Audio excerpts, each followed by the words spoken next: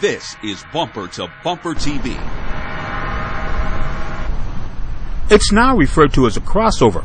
The Acura RDX, originally developed as a small SUV, has established itself in its niche as a small, upscale unit with well-developed technology. Fitting in where it can get in, the RDX sits on a 103-inch wheelbase, with seating ostensibly for 5 and 27 cubic feet of cargo space with the second row seats up. That more than doubles to 60 cubic feet with them folded down. Acura engineers also developed 2 drivetrains for the RDX. A front-wheel drive configuration, which is a brand signature, and super-handling all-wheel drive.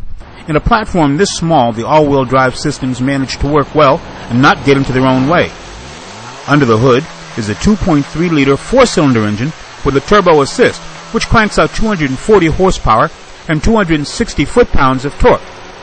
It delivers optimal performance on premium unleaded fuel, and the mileage numbers are respectable, but a 1 to 2 mile per gallon improvement would make the RDX a real standout.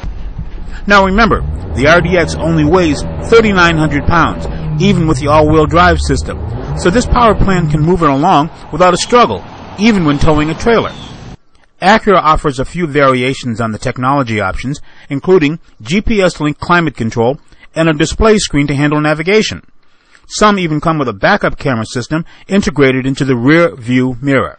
But with competitors offering sophisticated interface systems like the Ford MyTouch or Cadillac Q system, this technology may need to be upgraded very soon.